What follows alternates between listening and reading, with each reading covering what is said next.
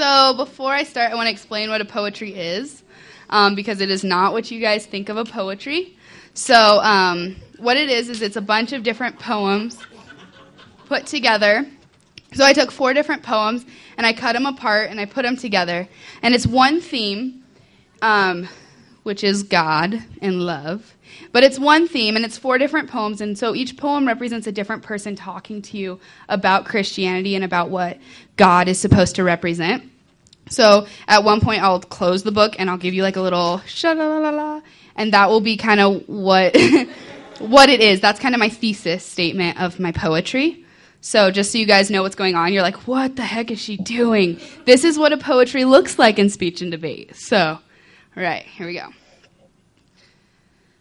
Can you guys still hear me? No. Yeah? Okay, sorry. All right. What if I told you Jesus came to abolish religion? If religion is so great, why has it started so many wars? Why does it build huge churches but tell single moms God doesn't love them if they've ever been divorced? Oh, when I turn the page, that means it's a different poem. I'm not trying to brag or anything, but I'm going to tell you about my night last night. Had a couple beers, got a little tipsy, got a little existential crisis-y. Last night, I drunk text messaged God. I just wanted to tell him I'd been thinking about him a lot, and to tell him I'm stalking a church. I meant to write starting a church. What if I told you God is gay? I mean, think about the book of Genesis. In the beginning, God created the heavens and the earth, and it wasn't just good, it was fabulous! I'm a Christian. I'm sorry. I'm sorry for the way that I come across. So fair and faith-friendly and full of myself. Judging your spiritual health, or maybe just judging. I'm sorry for the way that I live my life. So confident of my own beliefs that I would never even think about thinking about yours. Recently, Pope Francis gave the Roman Catholic community quite a surprise when he said that the church had become obsessed with gay marriage, abortion, and contraception. His remarks show a growing concern that Christian lives don't always seem to match up with Christian beliefs. Simply put, Christians seem to have forgotten that God is love. Through Why I Hate Religion But Love Jesus by Jefferson Bach, God is Gay by Elliot Barrow, Drunk Text Message to God by George Watsky, and I'm a Christian, I'm Sorry by Chris C. A program of poetry that goes outside the normativity of the church and argues that God, religion, and love are wherever you can find them. Because the problem with religion is it never gets to the core. It's just behavior modifications. Let's dress up the outside, make things look nice and neat. There's a problem. People only know you're a Christian by your Facebook. You know that logic's unworthy. It's like saying you play for the Lakers, but you only bought their jersey. Here's the great thing about my church. You can keep your religion, because my church is for those of us who grew up wishing we believed in an afterlife. My church is sick of bloody crusades. I'll start a church that gets pissed off and starts thumb wars. Maybe a church that gets Mondays off for religious reasons. But some Christians would go as far as to call God's creations abominations, heretics calling themselves faithful when their faith is full of the belief that only God can pass judgment. Matthew 7:1, judge and you too shall be judged. Luke 6:37, condemn not, and you shall not be condemned. Oh, Fred Phelps, 2006. You're going to hell. God hates fags. I'm sorry I hate you because you are gay.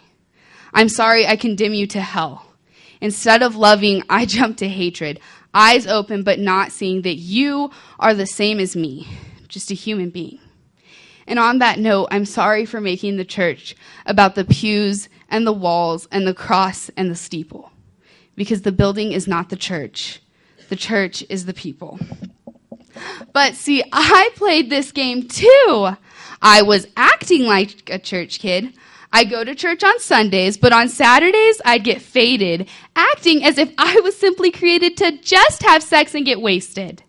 Spent my whole life putting on this facade, but now that I know Jesus, I boast in my weakness. If grace is water, the church should be an ocean. It's not a museum for good people. It's a hospital for the broken. My church had 10 commandments, 5 precepts, and a workplace abuse handbook. But we partied hard last weekend, and I think we left them in a bathroom at Chuck E. Cheese. Now, we just go by a picture of a heart that I found on a bar napkin. Pray for us sinners, for we have become blinded by bigotry and forgotten that God gave us the rainbow as a promise that we would never again be flooded, either by rain or ignorance. And now all the homosexual Homo sapiens stand more united under God's rainbow than all of his denominations do around the cross. I'm sorry for not walking the walk, for being a hypocritical, critical Christian, criticizing your pagan lifestyle while my lifestyle styles itself. It's a show.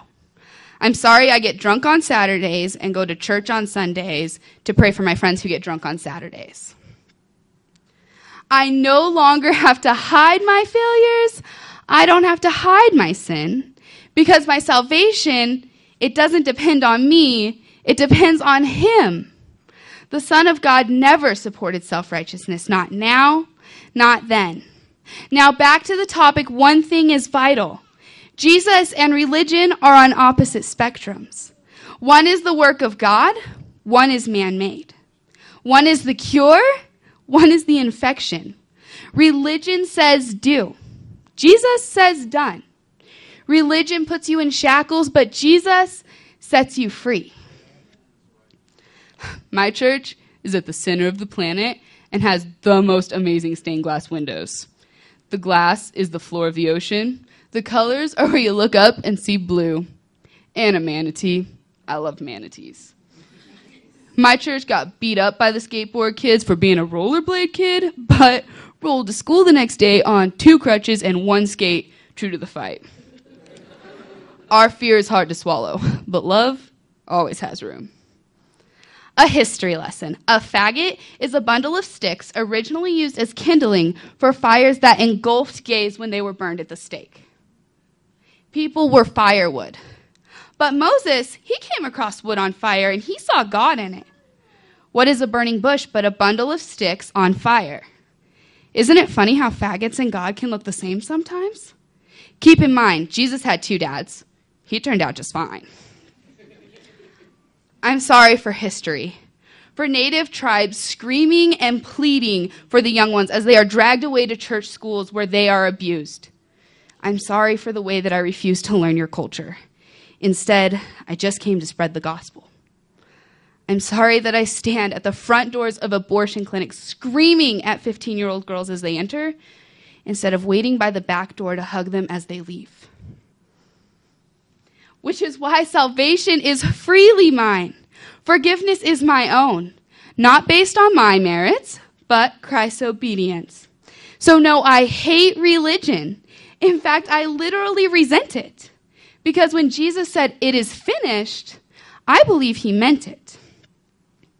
I'm not Jesus Christ, but I can turn water into Kool-Aid. And I'm not Jim Jones, but my church is like totally a cult. And everyone drinks the Kool-Aid, and everyone dies. But for some people, the Kool-Aid doesn't kick in till you're 105. Surrounded by everyone who matters most to you. Yeah, some of us go early. But at my church, you have to think about the possibility, because my church makes you scared. I'm talking like waves of fear. Like you start hyperventilating, thinking about how skinny your arms are and how fat your tummy is. But you don't need anything different. You can just have a religious experience. I'm a Christian, and I believe in saying the Christian thing, which used to sound like love thy neighbor as thyself, but now sounds more like hate at the top of your picket signs. The closest thing to God being hell is waiting for you, trying to define God, when his meaning is clear. He is acceptance. He is pride.